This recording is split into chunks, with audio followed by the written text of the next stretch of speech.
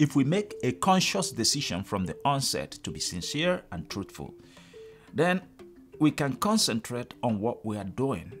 And when we are done with what we are doing and we are ready to move on or hand over, we will not be worried who takes over from us. Our records will be clean. We'll live with peace. We wouldn't need to look for a successor who would cover up our mess because, honestly, there is no mess to cover. So be truthful. God love you. God bless you.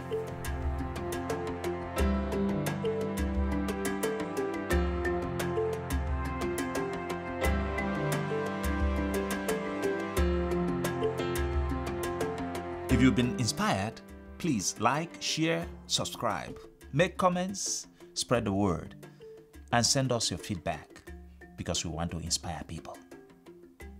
God love you.